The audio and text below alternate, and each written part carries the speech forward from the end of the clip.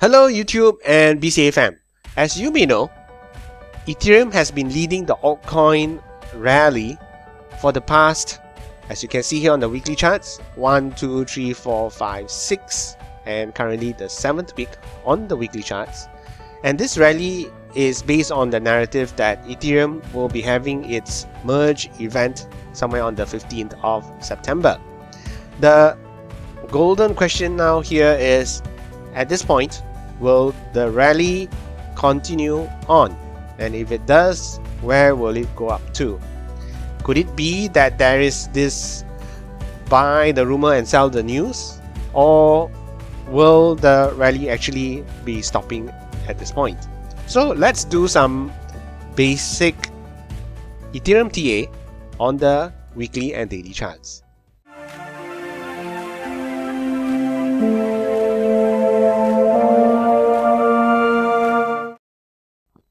Okay, first and foremost, looking at the price increase for Ethereum, it has almost doubled from where the bottom here. It has almost doubled for the past 1, 2, 3, 4, 5, 6, 7 weeks. Okay, going from the bottom of 909, around 975, I believe. All the way up to the current price of the high of close to $2,000. Okay, I believe it exceeded that 2,000 just yesterday alone. So we are looking at a double in value as far as performance concerned.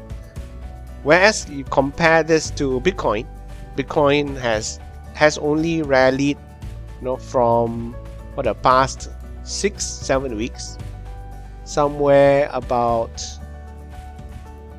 we are looking at the peak of about 34%. Okay, so clearly Ethereum is outperforming Bitcoin for the past several weeks, and this is based on the narrative that Ethereum will be having its merge event somewhere in September 15. But looking on the weekly charts, you can see now that Ethereum is yet to break through its cycle band. So this cycle band, the blue and the red graph here, consists of the 20-week moving average and the 21-week moving average. Okay, so it's yet to break it. In fact, it has reacted with it this current week, and it did come down a little bit.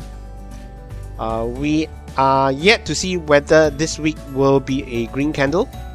If it does, then hopefully it does break this cycle band here. If it does break it, it probably needs to come down to test it and then go further north.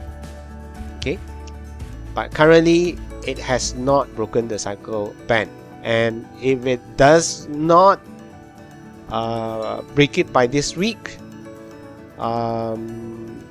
then there is evidence that the rally may be weakening, the bulls may be weakening, and we will have to see if at all this rally continues. But nevertheless, Ethereum needs to break, the bulls need to break this cycle band for Ethereum in order for the rally to continue into the merge event. The next resistance besides the cycle band would be this decline resistance that we connect from the peak for Ethereum to this high here, and this is a significant resistance because this is similar to the decline resistance that we have for Bitcoin. Looking at the Bitcoin charts, it's actually this, okay, connecting from the bull cycle peak back in November of last year to the peak here we see, regional peak that we see here in March. So this resistance is actually pretty important for Bitcoin, because by the time you break it, then it may indicate that Bitcoin actually has ended its consolidation phase. But for Ethereum, to go all the way up to this resistance line will be significant, and even to break it will also be significant. But nevertheless, we'll have to see if at all Ethereum will actually reach up to that. That's for the weekly charts. Now moving on with the daily charts. On the daily charts for Ethereum, the first indicator I would want to share is that I will look out for the RSI indicator. Here you can see the RSI value is sort of like playing along this support as the price of Ethereum goes up. It needs to stay above this support, because if at all this RSI was to break below this support, then there is good chance that the price will break down as well. As you can see in the past, I drew this support here. So the RSI was actually playing along, and every time it breaks below this support, price will go further down. Here's another instance. Here is a support that the RSI was building on, but once it breaks below that, you can see that the price will go further down after that. So for the bulls, it's important that the RSI stays above this support, and let's see where this actually could, how long it would stay above this support. The next resistance that I will look out for would be the 200-day moving average. It is this purple graph that you can see here. Why it's important? Because in this current bear cycle, it has at least once, actually it's this point here, that it has proved to be very strong resistance. Here you can see in this surge up, the price of Ethereum has met the 200-day moving average. It acted as strong resistance and it failed to break above it, so it came further down.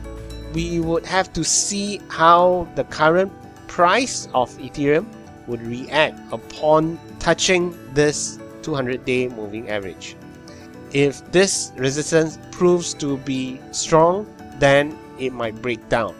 Now, if the price of Ethereum breaks above it and goes further up, well, that's a bullish scenario. But it comes down and tests it as support, converts the resistance to support, then and goes back up after that, then it will be very bullish for Ethereum.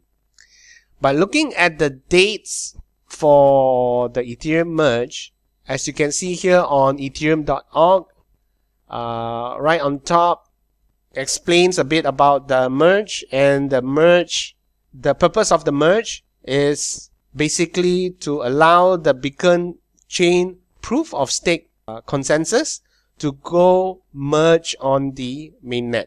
So there will be many benefits of that. It's one of the scaling upgrades, which includes sharding, and the energy. As you all may know, the energy consumption for proof of work, it's a lot higher. So this merge will hence reduce the energy consumption. The date of the merge here currently is mentioned as the 19th, but the last I heard from some influencers that it's actually brought forward to the 15th. So we'll continue on with the updates of this. Okay, personally, don't quote me on it, I would think that there may be a buy the rumor, sell the news, where as long as price increase continues on, as we draw closer to the event date, either before the event date or after the event date, the price may start weakening. So those that are actually trading on a short-term basis, you may want to look out for all the indicators that I mentioned and see where the price of Ethereum will be going from there. So that's all I have to share on the short-term TA for Ethereum. Let's move on with a sharing by Vitalik Buterin. In this short video, he will be emphasizing on the different components of the merge event and what are the different challenges for Ethereum moving on. If you compare the process of getting the beacon chain out the door to the process of getting ETH 1.0 out the door, like the ETH 1.0 took 20 months, right? From like myself writing the first version of the white paper to launch. But here, like we're looking at a merge that will take like maybe about 22 months or 21 months after the original launch of the beacon chain. And of course, the original launch of the beacon chain itself happened after a development process. Sharding still taking a while. Things like account abstraction are taking a while. EIP, but on the other hand, like EIP 1559, that's something that was like a huge economic reform, and it's one that's had like actually very significant consequences, right? That's been great for fee stability, it's been great for fast inclusion, it's been great for lots of things. But, that took like 3 years to get through, but, now it's finally there, right? So I think there's kind of these two opposing pressures that we as a community have to deal with, where one is kind of this pressure that speeds things up because there's more awesome researchers, there's more awesome developers, there's like a lot more effort going into all of these problems. But then there's also the pressure slowing us down, which is like the desire to, not break things, the desire to kind of implement stuff across multiple clients to make sure we have all of these test suites, and also the desire to kind of simultaneously build all of this surrounding infrastructure, right? Like when Ethereum launched, it did not have like this massive ecosystem of block explorers and like side infrastructure that the beacon chain has already. So I think like both of those pressures exist, and like to some extent that's healthy, and like to some extent this actually gets into stuff that I'm going to talk about in this presentation, which is that I think it's like healthy for Ethereum to have a bit of a move fast and break things attitude, like specifically over the next couple of years, because like, we do need to radically change stuff, right? Like switching the consensus algorithm, moving over to sharding, moving over to like a very different model for how transactions get included. But at the same time, there's kind of this longer term desire where, we do want L1 to kind of settle down into something that's like very stable, independent, and it's not something that kind of wins by outmaneuvering the alternatives. It's something that wins by outlasting the alternatives. I guess we're both, doing all of the good work that needs to be done to kind of get through all of these kind of big stages at the beginning, and at the same time, like there's also this question of like, how do we properly set ourselves up for this longer term future where the layer 1 starts to become this a bit of a more static thing, and the improvements are more incremental, they're more kind of technical and safety oriented. Once that happens, then Ethereum will just get slower, and that's fine, right? But then layer 2 work is only gonna get faster, I think. Like we've seen already, there's like 5 ZK VMs now, and like basically, there's so many ZK EVMs that they're starting to care like almost as much about debating which one of them is a real ZK VM as they do about actually building the product, which is in some ways actually a great place for an ecosystem to be. So thinking now, things are going well, and I think and if the recognition that stuff like the merge does actually need to happen on a timetable, like I think that's also something that's picking up. The recognition that things like scaling are something that needs to kind of happen on a timetable, right? As I think I've sometimes like said before, like, you can lose $1 billion from a hack, but you can also lose $1 billion from everybody just needing to pay way higher fees than they have to. And one is more flashy and glamorous, but the other is also actually a really serious kind of drain and tax on the ecosystem. We hope that you have enjoyed this insightful video report. Please give it a like and do share it with your friends. To explore further on profitable Bitcoin analysis, please check out our live Bitcoin seminars and webinar events. The link access to the event platforms are listed in the description of this video below.